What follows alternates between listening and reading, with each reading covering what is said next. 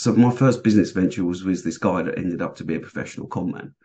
There was there was a shotgun, and I will never forget seeing a shotgun lit up by the moonlight, and then there was this squirt of adrenaline in my stomach. It was like a little, that little punch, and it hit home. He was going to kill me.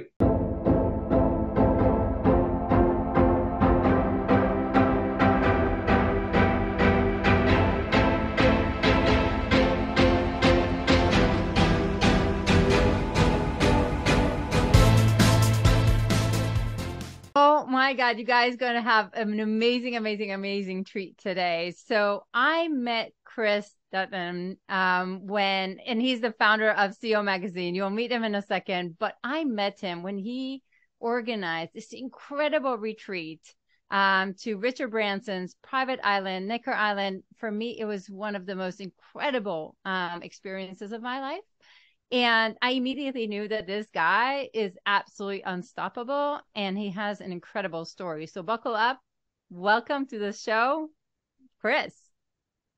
Thank you for being here. Thank you for being here. What a lovely introduction. That's one of the best ones I've ever had.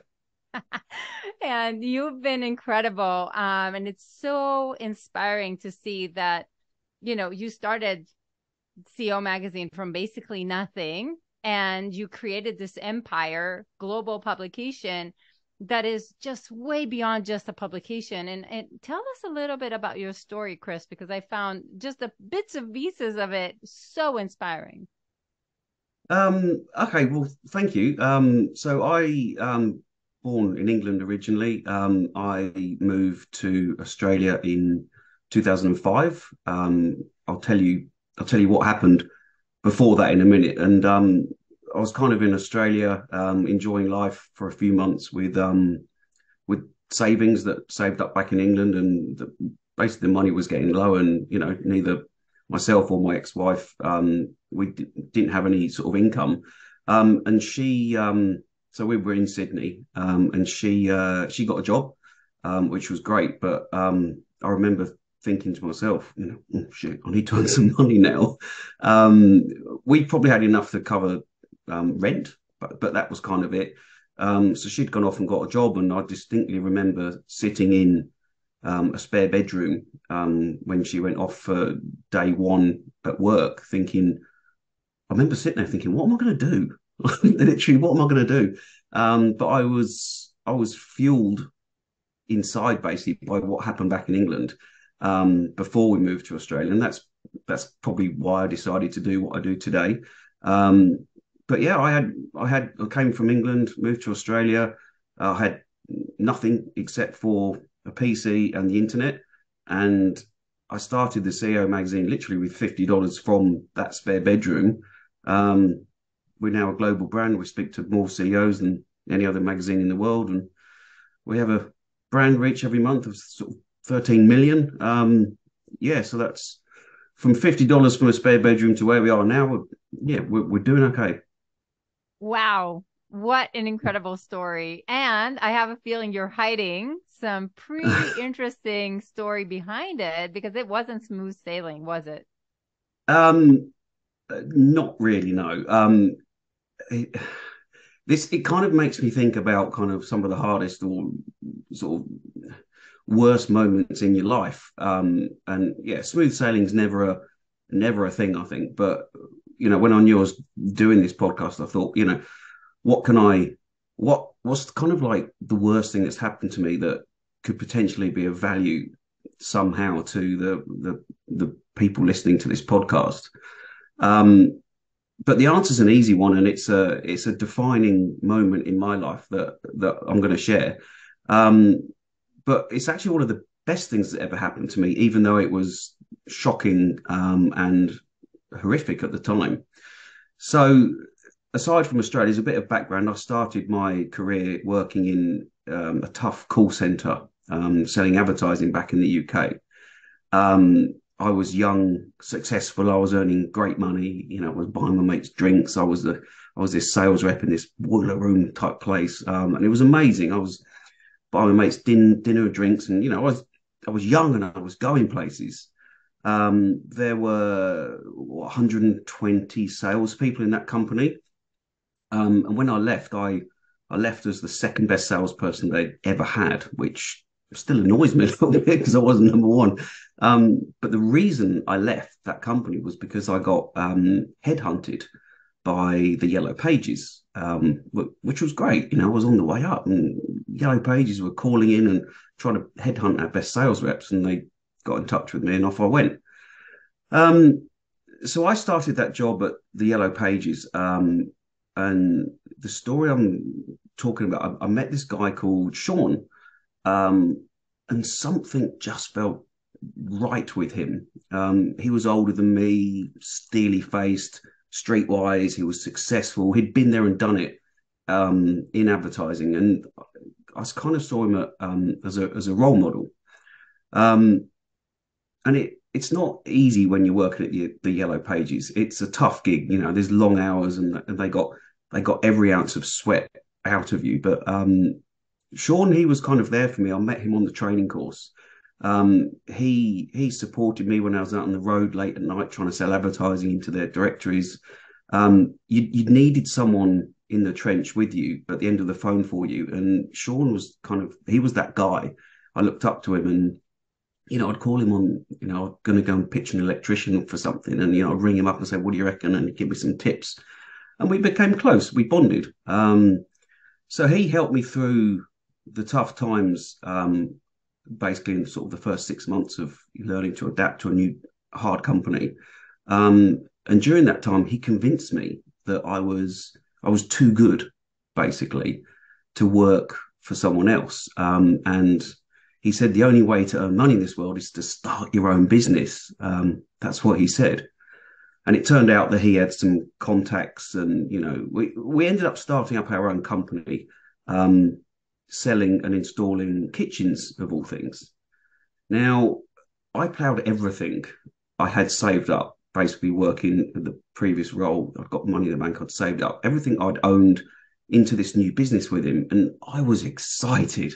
This was like I was early 20s. This was my first ever business. But it wasn't all plain sailing. Things started to go wrong. Money wasn't coming in despite deals being signed. The bank accounts were soon overdrawn, and we were getting these dreaded repayment phone calls coming in onto my mobile. I was like, "Oh God, I didn't want to answer this phone." Legal action. It was something. It was weird. But to cut a long story short, it turned out that Sean had been around the block. He was actually wanted by the police. So I learned that he was actually a professional con man. And when actually I get shivers literally down my back talking about this. So my first business venture was with this guy that ended up to be a professional con man. And he got me hook, line, and sinker. But when I realized this, I kind of had this realization of, crap, everything I put into it. I'm in business with the wrong guy. He was a con man. So I asked for my money back, and I stood up to him, and I was like, "Mate, I've got bills to pay. I need the money." It turns out he was pocketing the money, and I wasn't getting my cut to pay the bills. And I stood up to him and said, I need the money." And he went quiet for a while, and eventually he said, "Okay, let's, I'll give you your money." And we arranged to meet. Now, at the time, my best mate back in England, he was a security guard. He actually worked in a prison. And I remember we drove to the outskirts of London, and I took him with me for insurance, basically. Um, and I was going to get the money that he owed me. Sean and me would arranged to meet in a public place. But Sean, he changed the meeting like last minute when it was a couple of minutes away from meeting. I think we were meant to meet at McDonald's, and he said, "Oh, we can't meet. It's full up. There's a car park down the road."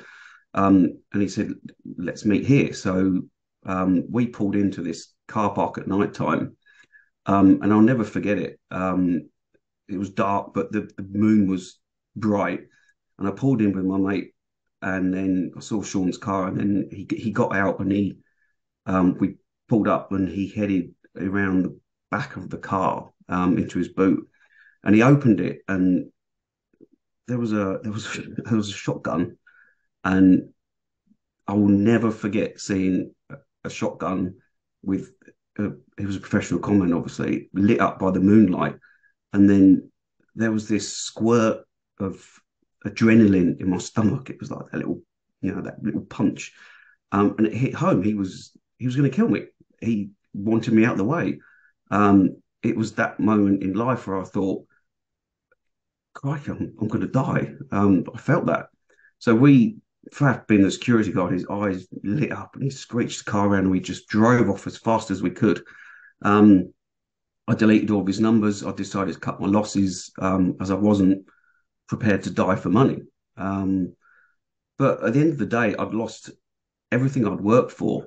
I was successful. I had tens of thousands of pounds in the bank account at an early age. I had a premium job, convertible sports car. It was literally gone overnight. Um, how did that make me feel? I don't know. Put it this way, I hated him. It was a hammer. It was a hammer blow to me. Um, but it's strange because if I could talk to that young man some 25 years ago, a 20 something year old Chris Dutton, um, I would have kind of told him to get rid of the resentment in your heart, you know, get rid of it and move on. Because those resentments will always end up harming you and creating in you like this sense of despair. You've got to let it go. So basically, Sean, he took everything that I'd worked for, that I had. He spat me out like a worthless piece of chewing gum, and he was going to kill me. He was evil. Um, he was. I remember that saying. He was like a snake in the grass. But I think what I'm trying to say is that no one ever. You don't die from a snake bite. The snake bite will never kill you. It's the venom that continues to pour through your body after that bite. That's what will destroy you. And And you I were thought, what living would with that because it's hard to get rid of something so horrifying, to trust people again, right? I mean, I assume there's a lot of that going on too.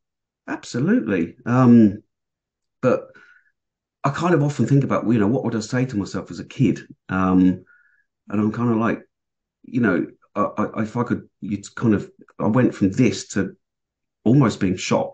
But I think you've got to harness the setbacks, use them as positives and get rid of that resentment. And Ilana, honestly, ironically, I'm actually glad it happened, because as horrific as it was at the time, he taught me a lesson, and that lesson improved my life, and it actually helped me become me, if that makes sense. But yeah, it Wow. wasn't all plain sailing. Life has ups and downs, and you deal with the downs. But at the end of the day, it's how you let it affect you that shapes you. That's where my head's at now. Oh, that's such a strong sentence, right? Because it's never, the challenges themselves. It's your belief around these challenges that will set you back, right? So, but tell me, I mean, this is an incredible story, and still you decide to start your own business with no money, nothing, basically, instead of just going to get a job. First of all, why? And how did you start CO Magazine? Well, I because of what happened, I had no credit rating. I couldn't get a job, literally. I had nothing, and the only place I could get a job was in a chicken factory, literally with illegal immigrants that would come in, and we could only work for cash. But that's all I could get. I started the CEO magazine when I came to Australia, but I remember before I was coming to Australia, I had this little locker in the chicken factory. It was cold, it was awful conditions, and you saw people getting stabbed and stuff. And I had this little marker pen, and I remember counting down the days until I used to come to Australia. But yeah, as soon as we got here, got to Australia, and then that's when I mentioned about my ex-wife, my wife at the time. She got her job, and then I was kind of using that setback about what had happened in England to think, I don't have anything at the moment. I've got $50, literally. She could pay the bills, she could pay the rent, and I need to start something. So I used my media experience from having worked in publishing, in advertising back in the UK, and I thought, yeah, I'll start a business. I'll start a magazine. And that's incredible because that's really, really hard. So, what motivates you? What made you continue? Um, Probably, I think that question comes down to um, it's interesting because what probably what probably motivated me and helped me as kind of a startup early days, it was probably no one. And so when I started to see a magazine, when I look back on it, what motivated me was the fact that there wasn't a rule book to follow. There wasn't a PDF that I could download to say, "Hey, you want to launch a global business magazine? This is what you do." But that in essence was kind of like the reason probably why it became successful because you just trust your gut, you trust your instinct, you do what you think is right. There were no rules. I'd never started a magazine before. Yes, I had media experience, but I'd never even done anything like that before. So you kind of trust yourself. You actually help yourself. Um, Certainly an interesting journey. Just let's start a magazine, and you just kind of do what you think is right, basically. And it's incredible. And now that you see it in retrospect, right? You're talking to some of the most incredible CEOs in the world. You feature them in the magazine. Tell me a little bit about what does it feel now that you're looking back and seeing where this is today? Um, I feel happy and I feel proud when I see impact it makes on other people. I feel I've always said that a lot of people kind of say to me, oh, you've done so well, you've successful, you've made it, whatever. But to me, I feel that that is such a dangerous position to be in because the minute you kind of go, yeah, I've done it, I've launched a magazine, it's globally recognized. The minute you fall into that comfort zone, the minute you kind of go, yeah, do you know what, we've done it, it's dangerous because you stop trying, you stop pushing, you stop that sort of the person that's inside of you kind of relaxes and goes to sleep a bit. And I never want to be that person. So there's still lots to do. And I love that. So, I mean, you keep pushing and pushing, which is what makes you such a brilliant entrepreneur, right? But how do you measure success? Like, how do you feel, and tell yourself, okay, so I've had these sort of milestones or whatever. Like, how do you measure success Um, in the magazine or personally? So, just kind of yeah, curious I on that. mean, success to me is, I mean, I think I can sum it up probably fairly easily. And this is the answer is actually a powerful question. And I've been asked this before, but people say, how do you measure success? And to me, the answer is, do the people I love most care about me? Because that answers the question about business, it answers the question about life, it answers the question about everything. So if the day you close your eyes or whatever, and you move on from this world, you ask yourself, do the people I love most care about me? If the answer is yes, then to me that's success. Wow. So I have to ask you a follow up on this because, on one hand, there's the people that really love you. On the other hand, when you're an entrepreneur, there's always going to be haters. There's always going to be people that really test how thick is your skin, right? So how do you balance? Because you're not going to always be loved. You're going to be loved by the people who love you and that are inspired by you, but there's going to be the haters. How do you balance that? Um, that's a good question, actually. We've had a lot of people that do hate us because we've done well and we've become who we are.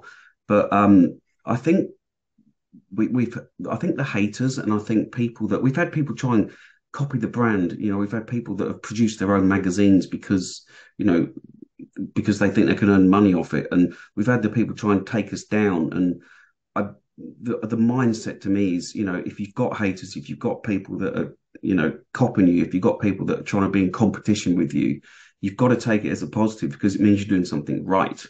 So if you don't have haters, if you don't have the people coming out giving you competition, that's not a good thing. The fact that you've got haters and you've got this is awesome because it means you're on the right path. It means you're doing something right. That's kind Oh, of I where love my this head answer. sits. I love this answer, which is so true. Because again, they always exist, right? But tell me again, I want to hear a little bit of, less than famous word for you, and I will also add to the audience.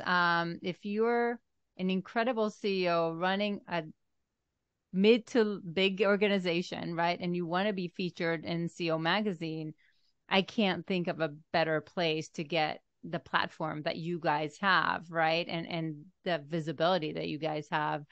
So this is more for my audience, but what are some of your kind of last famous words for our audience? um, I suppose I think probably it might come down to um, it probably would come down to help and support. I think because I think it's important to say that um, anyone starting their own business, anything like this, probably last sort of famous words would be is when I started the CEO magazine, there was no one around to help.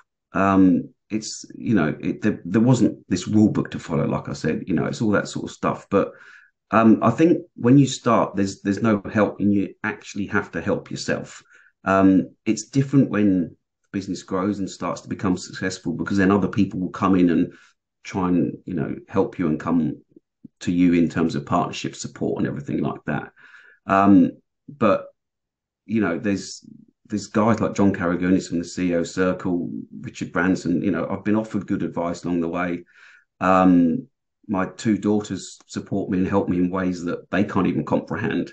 But my partner Sophie, she gives me a shoulder to cry on and a glass of wine to laugh over when things are good or bad or whatever. But that's kind of like all post startup. I think it's important to mention to listeners that at the start, I genuinely believe that the only person that can kind of help you is yourself. Help comes in different forms at different times. You can have all the support you want as a startup, but if at heart, and this is something to really sort of think.